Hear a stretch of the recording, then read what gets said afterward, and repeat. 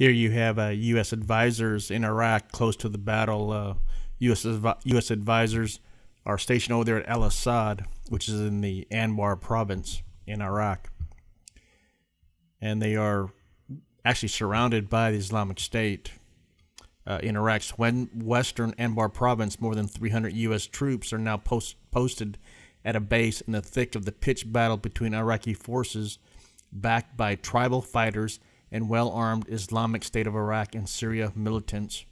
So apparently this U.S. soldiers are surrounded by Islamic State, and they're taking rounds, they're taking rockets, just different types of indirect fire at their base at al-Asad. So it's just going to be like this from until they can strike back and do some heavy damage with the airstrikes, and the Iraqi army and the Iraqi militias can go ahead and leave the base and go ahead and engage the Islamic State. But I don't see that happening anytime soon, because they're there to be training the Iraqi army so they can go and fight the Islamic State. If Anbar falls, it would be exposed. It would expose Baghdad to even a greater risk, allowing militants to more easily traffic reinforcements and weaponry in from Syria.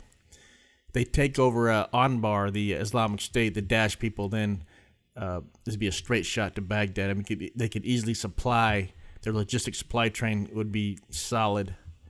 So that's what we don't want to happen. We want them to continue on with the airstrikes in the west. And CENTCOM, Central Command, the General Terry, has continued with his airstrikes.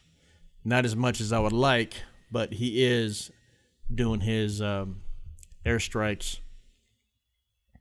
U.S. defense officials said artillery or rocket attacks on al-Asad has been very sporadic and ineffective. U.S. and Iraqi officials said many landed outside the base, which that's a good thing. Hope they continue landing outside the base. But it won't be long before they start zeroing in on the base itself, and I'm sure they know that. But looks like we have ground troops on the ground, 300 U.S. troops at al-Asad doing some training. Say your prayers for them. Hope they all get to come home as they're supposed to or scheduled. And that's all I got. And we'll just keep an eye on this and see how it's going. This is the American Contractor. Thank you for watching.